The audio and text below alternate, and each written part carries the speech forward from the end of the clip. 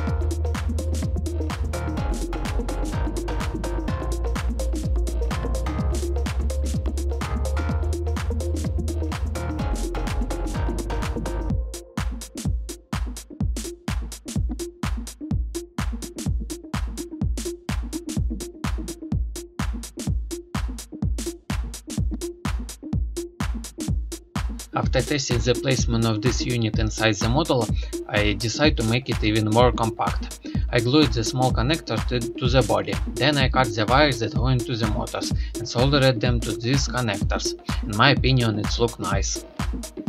Don't forget to remove the red wires from the cables that go to the receiver. You must remove the red wires from all cables except one. The red wire sends power to the receiver. The receiver only needs one power source, otherwise we can just simply burn it out. Here I soldered the connectors to the wires from the rotary connector. Now I can connect the unit with the motor controllers and do the first test drive for the chassis.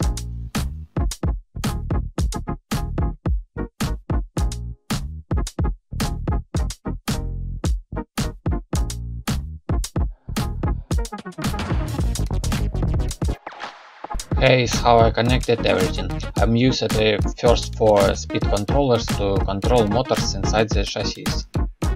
Without a camera I soldered all the wires to the linear actuators on the arm. I also added small connectors to the actuators. This will allow me to quickly disconnect them if I will need this.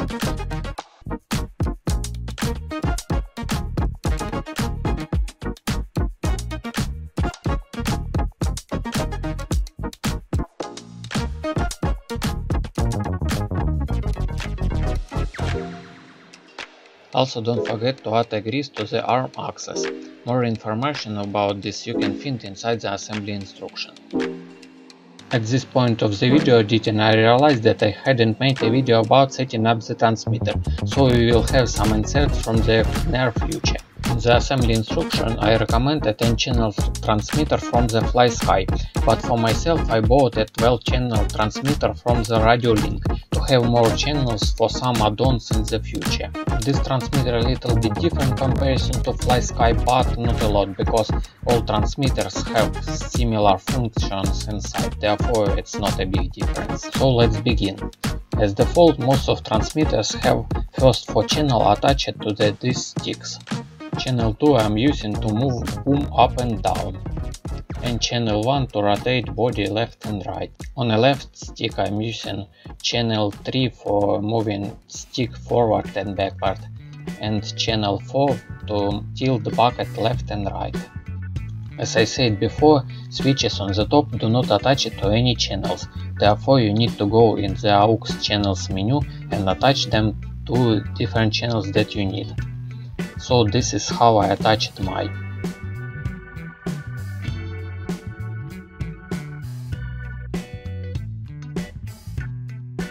And this is how everything working after setup.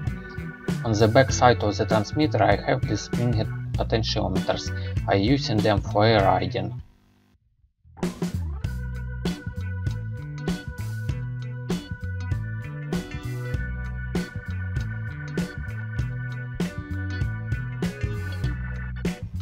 Switch A I am using to lift a blade up and down. Switch C I am using to operate with swing bracket.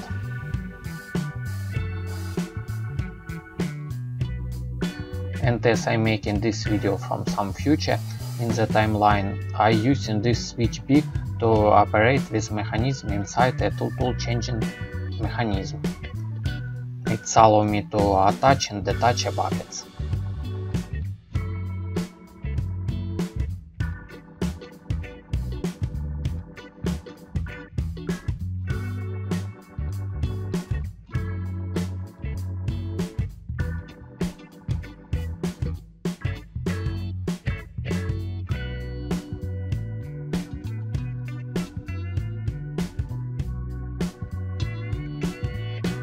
Another good feature of this transmitter that it will have built-in tracks mode, and this is how it's working. I was added the channels that I'm using for riding in this track mode, and this allows me to use one button to spin both tracks in forward or backward directions, and another button to spin them in opposite direction. In my opinion, it's more comfortable than in comparison to situation when you're using one button to controlling one track. For example, I can use my right hand to riding forward and backward, and I can use my left hand to controlling a blade.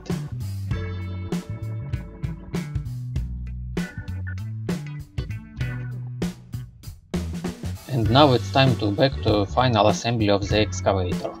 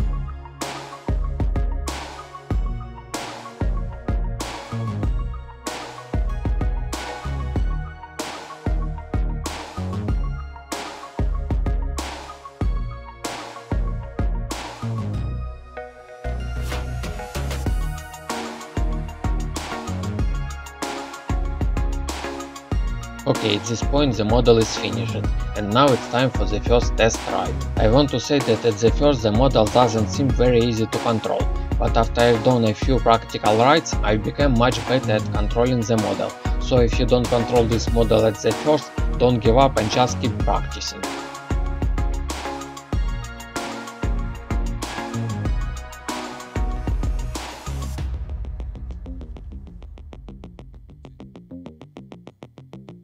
As I said before, after first rides I installed a tool changer on a model, which allowed me to change the buckets.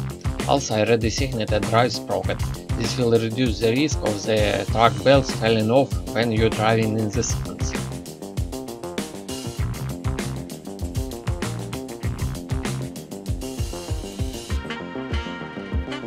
In the end, I want to say that I already designated a village chassis for this model, and later I plan to rebuild my model into a village version.